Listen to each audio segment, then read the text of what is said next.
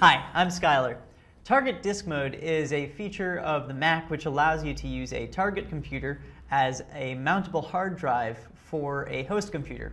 Essentially, it'll look like you've mounted an external hard drive, just like if you had a thumb drive, for example, this one, plugged into the computer.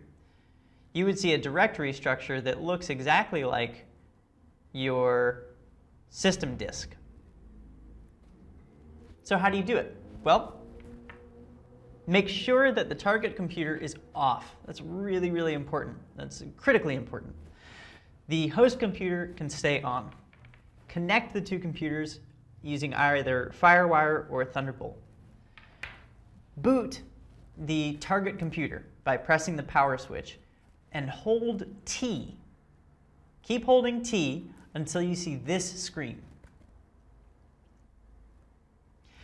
You'll see the FireWire and Thunderbolt icon jump around the screen a couple times. On the host computer, you'll now note that the hard drive of the target computer has mounted, and it'll look just like the system disk icon on your host computer.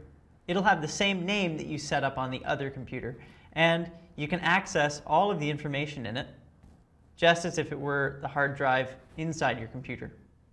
Thanks for watching. I'm Skylar.